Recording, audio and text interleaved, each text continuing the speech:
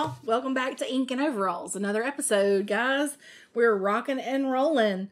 I'm so happy you guys decided to join me today. I hope that you're having a great day wherever you are. And we're just going to jump right into our topic today, which is compost.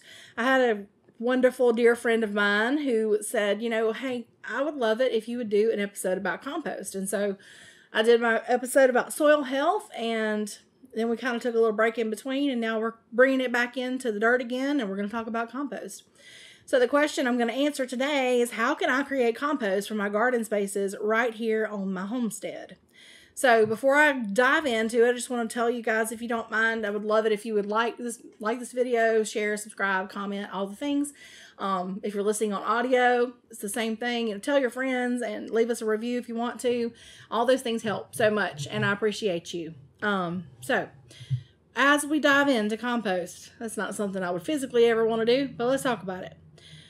Compost, the definition of compost, so that we can square that away before we get started, is when I talk about compost, that's a mixture of decayed or decaying organic matter used to fertilize soil. And yes, I read that straight from the internet, but that's the truth.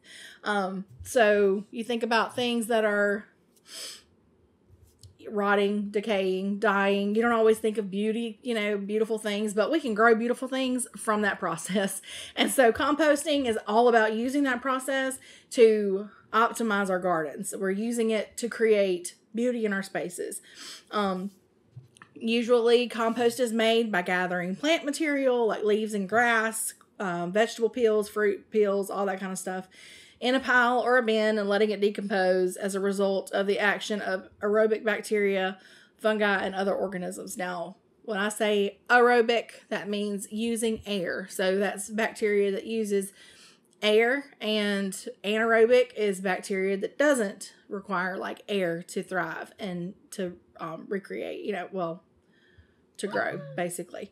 So all of those things are part of a healthy compost pile. Not the anaerobic part, but the aerobic part. All those things are parts of a healthy compost pile. Good compost helps not only feed your plants, but also inoculates, which means puts into your soil helpful organisms. It puts those things into your soil so that it can continue to grow that ecosystem that we talked about in the soil health episode. If you missed that one, it was a couple of episodes back. I talked all about our dirt and how important it is, and compost is just another rung on that ladder of building a good soil system. So usually compost can be purchased, but ideally we can make amazing compost on our homesteads with just a little bit of intentionality. And that's the goal, right? I mean, the less inputs we have to buy, the more garden space we can have, right? Because, it's not cheap, filling gardens and buying seeds and all those things is an investment. You can invest as much or as little as you want to sometimes, but it is something to think about. And whenever you can add compost in and you made it out of stuff you already had laying around, that's like you created money right there. It's like $1, as Bluey would say. You got $1. So you can do that just by being a little intentional in your place. Now I'm going to talk about a few methods of composting today.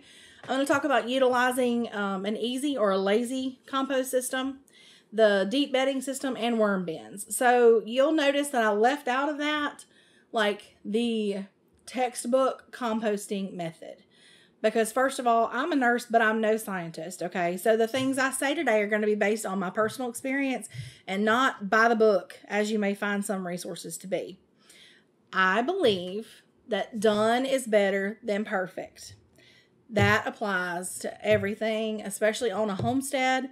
You'll spend all your time revving up your motor, getting ready to do something, and never step out and do it if you wait for perfect. Because, if you think you can't get chickens till you have the perfect chicken coop, or you think you can't garden until you have the perfect space, or you think you can't compost until you know the perfect method, you're going to spend a lot of time spinning your wheels and really never get kind of off the runway with it. You know what I'm saying?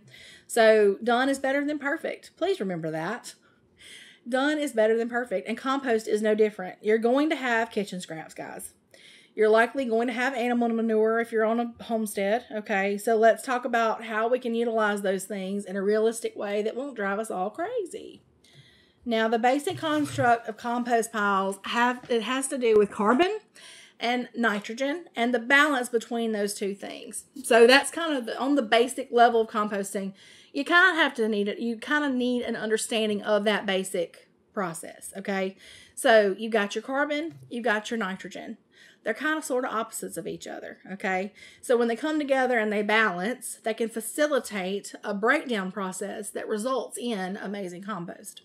So when you're building compost in a traditional way, you have to keep this balance in mind. And even if you're not, like, this is the basics here. Okay. We talk lazy composting.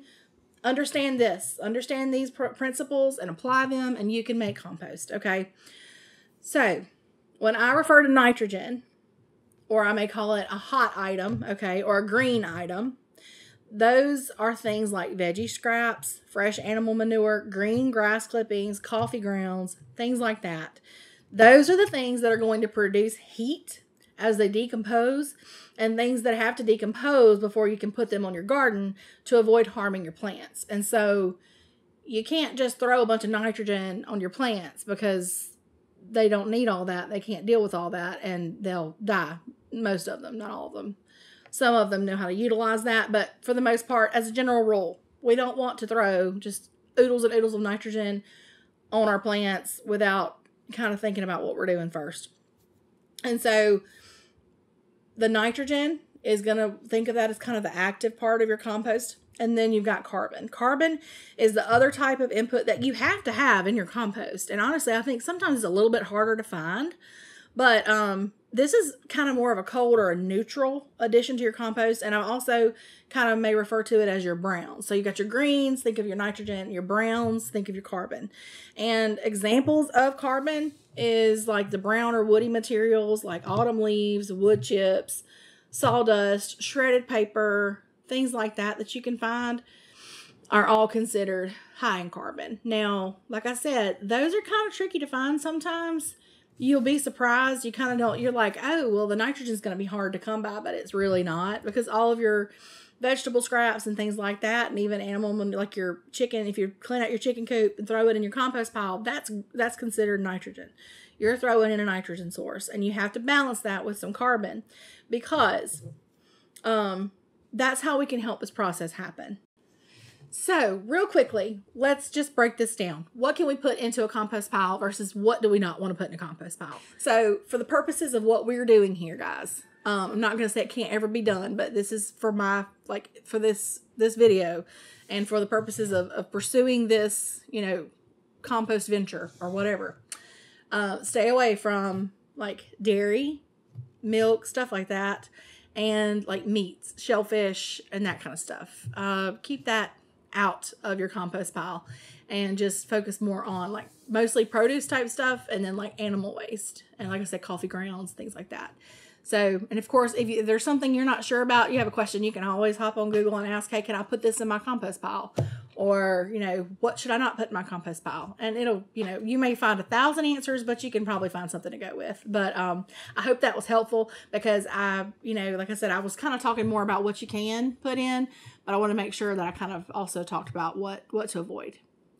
If you read a lot about it, there are tons of resources that recommend certain temperatures and methods to speed up or make more efficient the process of composting.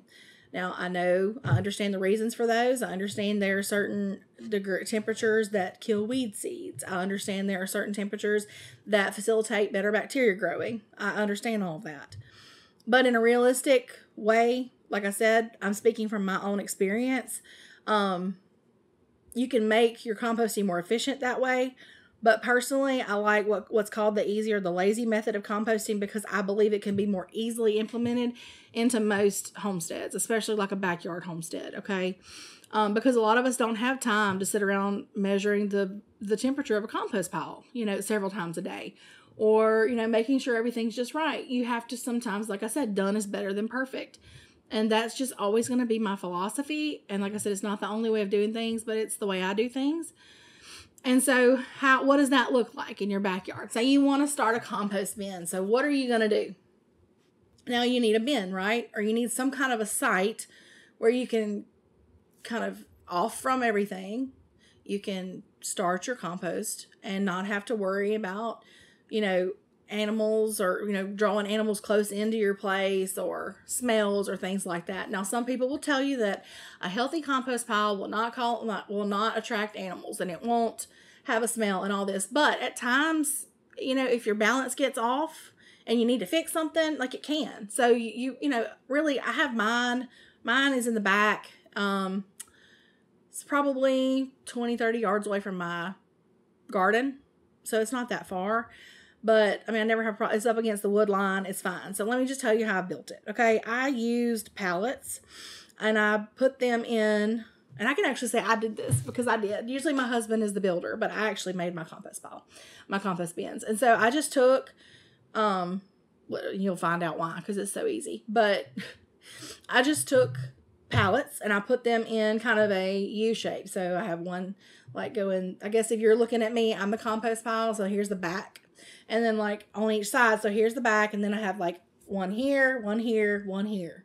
And I like screwed them together, nailed them together, zip tied them together, did something, I don't remember. Anyway, so there's one. And then you kind of go off of that and you make another one. And so then you only need two to make that next one. Does that make sense? So you kind of got like almost a little W shape, or you can do three if you want to. And all of those areas will be like an area for your compost. Now, if you want to put because there's slats in the pallets, okay, which is good for aeration, but if you worry about things falling through, or you just want to be a little bit more conscious about losing little bits of your compost to the slats, you can always put like wire, like chicken wire or hardware cloth around the inside. I have done that before, and it'll kind of help to hold in some of your stuff. Also, I don't really put a front on mine, but you can. If you wanted to use slats, I've seen people who have it so fixed so that they can add a board every time as their compost pile grows. They can add a board to kind of keep it in there, and they just keep adding on top, adding on top, adding on top. So for the purposes of me, that's like, and what I'm teaching you, that's all you're going to need as far as a compost bin. If we're talking like traditional compost, we're going to go into a couple of other types of composting you can do. But when it comes to your bin, what you think of as your bins and you're making lots of compost, that's what I would recommend. Now, if you've got, you want to get fancy with it and you could use those, I think they're cypress or pine fence boards that you can get at Lowe's that are untreated. Those would work really well. I think they're untreated. I don't know. They're like $2 or $3 a board. You could, do the same thing kind of with that idea. You can make, make it look a little prettier if you wanted to. But I find pallets work absolutely great. And so how do you use the bins once you get them in, once you get it all done? You just start adding to it. Keep you a bucket in your kitchen or like a cute little compost thing on your counter or whatever works for you. You can put a bucket with a lid in the corner if you want to, if you have lots of kitchen scraps and you want to do it that way. And then just empty it every day or so out into your compost pile, and it'll start to grow. You'll be surprised at the things you'll be like, oh wait, I can throw that in compost. I don't have to throw that, that apple core into the garbage. I can throw that into my compost. And so as you do that, you'll want to be mindful to add, as you add your greens, your nitrogen, you want to add your carbon to it as well. So cover that up with some browns, your leaves that you find. Or if you want to keep I've seen some people say they keep like a small bag of shavings that you can get from like Tractor Supply beside their compost pile, and they just kind of take a shovel and like sprinkle a shovelful over it every now and then if they notice flies are getting bad or a smell, or if they just need some browns. That's what they do, and it works fine for them. And that's an easy way of keeping them right there. They're not that expensive, and a bag would go a long way. You don't need that many.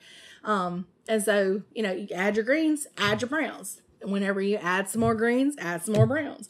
And another thing to remember as you're building is you don't want, your pile is going to decompose quicker if there's some moisture in it. Now, you don't want to soak it, but spraying it, every now and then, if you notice it looks dry or it's been a dry, it hasn't rained in a while or whatever, you can spray it down to kind of add to, and because that'll kind of speed up the process of decomposition because it just decomposes better whenever it's moist.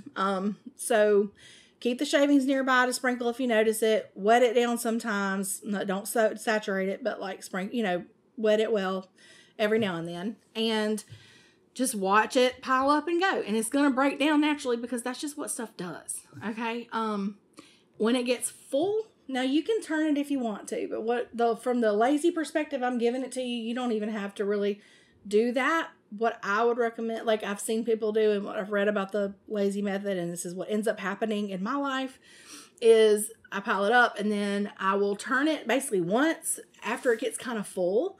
I will take all that, turn it over to the next bin, and that way it's been turned, it's been flipped, and then I'll start my next pile. And that is going to be that pile that I turned obviously is going to be compost quicker. It's going to, because it's almost ready at that point. So then I have this new pile going while this pile continues to age. And then you can do it one more time. Flip it over again. When this one's ready, move it to this one. Then you have your original bin once again ready to start. And by the time you do all that, you've got some finished compost in that last one that's ready to be pulled out. Now, how are you going to know it's ready? Really, I mean, yes, you can soil test it. You can do all the things, but you're going to know because it looks like dirt and it smells like dirt. I mean, it's no longer like you may have some chips of some larger pieces in there. It doesn't have to be super fine or anything, but like you're going to be able to pick it up and it's going to feel like soft, like soil. And it's going to have that dirt, real fresh smell to it. It's not going to stink. It's not going to smell like, have a real high like ammonia smell or any of that. It's just going to smell like fresh, good dirt. And that's how you know when it's ready. I mean, it'll look done. You'll know it's done. And it's ready to use at that point. And like I said, you just continue the process. And so with winter coming, I think this is a great time to start one because a lot of us, we're not out doing as many things this time of the year as we are in the spring. Spring gets really busy with projects. So it's really a good time to take a nice day and get out, find you some pallets and throw together a compost bin if you don't already have one. Now with winter coming, it will slow down the process. The cold weather does slow down the process of the decomposition of the pile, but you can still build one and you can still get it going. And as it warms up, it's gonna heat up. The process is gonna get quicker. But you can also, if you live somewhere where it gets super cold and you really want to kind of facilitate having that compost a little bit earlier, you can cover it with a tarp or something and just check on it every couple of days. But if you do that, you may want to turn it and make sure you're adding enough browns to it because you kind of got to be careful whenever you cover stuff. It can get anaerobic sometimes and get kind of stinky and icky, depending on how wet it gets under there, and it kind of holds on to that. It doesn't dry out the same. So that's just something you can do, but just be mindful. You may want to have your eye on it a little bit more often than if you're just like letting it chill out there, if that makes any sense. So that is how it's done as far as I'm concerned when it comes to lazy composting. That's my method I'm passing to you guys, okay?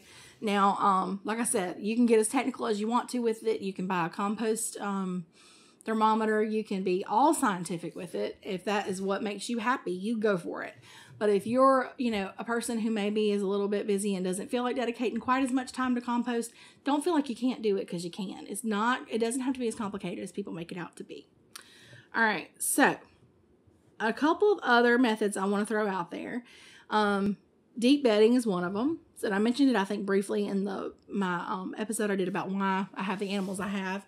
So deep bedding is just whenever you utilize, basically, your animal's going to use the bathroom wherever they are, right? So especially in the wintertime, if they're in their chicken coops a lot or if they're in your barn a lot, you can add like fresh shavings to as they produce their poop. Basically, that's your nitrogen. You add fresh shavings or straw, not hay, speaking from experience. Anyway, add that to your bedding. As it gets added, it composts itself, basically. And honestly, in the wintertime, it kind of, especially if you're in a really cold climate, that process can help somewhat to warm your animal enclosure, like your barn or your chicken coop. And so it's kind of like two things at once. And then by the end of the winter, you can kind of push some of the more recent stuff back, and underneath there, you've got usable compost. Okay. We do this. We do it with our chickens and in our barn also. Now, in my barn personally, I I have goats, and so they strow hay. So hay ends up being in my barn. Now, when I can, I love to get hay that's not been sprayed, or that, you know, supposedly hasn't been sprayed with Grazon, which is an herbicide that can contaminate your garden. And, you know, sometimes you can get your hands on, you know, unsprayed hay, but a lot of times you don't know where it came from if you're buying it from a feed store or somewhere, or you can't guarantee. And so you have to be mindful of that. What I do personally is I still use our bedding from the barn, but I wait until it's very aged, and I usually use it in beds that I'm, like, number one, that I'm not going to plant tomatoes or peppers or any kind of nightshade in, because they're extremely susceptible to it, to Grazon contamination. It makes their leaves all shrivel up, and it stunts their growth. So if I'm going to use, for example, I used my goat bedding in a couple of new beds that I had this year. So we pulled back and we used the compost, which is already a couple years old, the compost from our barn, and put it in there. But now in that bed, I planted squash and things like that, melons, because those things can utilize nitrogen, like really high nitrogen. So if there was a little bit of it that wasn't as broken down as I wanted it to be, that would be fine. And then also, they're not as susceptible to herbicide contamination. And I didn't have any problems with it. They grew wonderfully. I had a beautiful beds, and it was great. So that's how we utilize deep bedding. Like I said, you have to be mindful. You have to keep in mind, like, where did this, you know, what's in this? Is it hay that could possibly contaminate my garden? And if that's the case, you may want to throw it out, like pull it out to a larger compost pile, let it age for a couple of years, or use it, like I said, the way I do, which is I stay mindful of it. I know I can't plant any kind of nightshades in it or anything, and I wait till it's at least a year or two old before I put it in there. And it's been fine. I mean, it's just what we do. I have too much out there not to use it, because, I mean, like I said, animals use the bathroom, guys, and it's like, I mean, you add to it, and before you know it, you've got, you know, several inches of useful compost. I'm not just gonna not use that, because, I mean, even if I buy organic compost from the store, with the world we live in right now, and a quick Google search will tell you, there have been plenty of people who have had Grazon contamination from store-bought products like cow manure and things like that, because it's sprayed onto the fields. The cows consume the grass that's there that's also been sprayed. It kills the weeds, leaves the grass. The cows eat the grass, and it's in their system, and then they poop it out, and there it is in your cow manure.